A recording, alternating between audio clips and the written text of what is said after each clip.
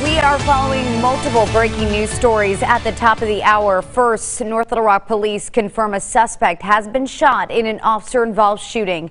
This is in the area of Riverfront and Broadway. We want to toss it now to our Hunter Hoagland. He is live on location with more. Hunter, what can you tell us tonight?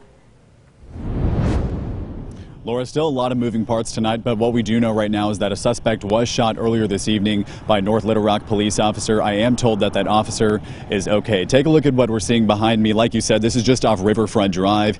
You can see investigators up there on the railroad with their flashlights trying to piece together parts of this crime scene. Now, I just talked with the department spokesperson. They tell me it's unclear as to what led to this shooting tonight. I asked if the suspect is okay. He said he'd have to get with detectives before releasing any further information. What I can tell you, though, is there's about a dozen patrol cars scattered throughout this area tonight trying to deter traffic, so best to just stay clear of this area if you can.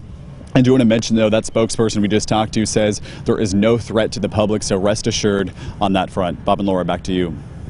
Thank you, Hunter.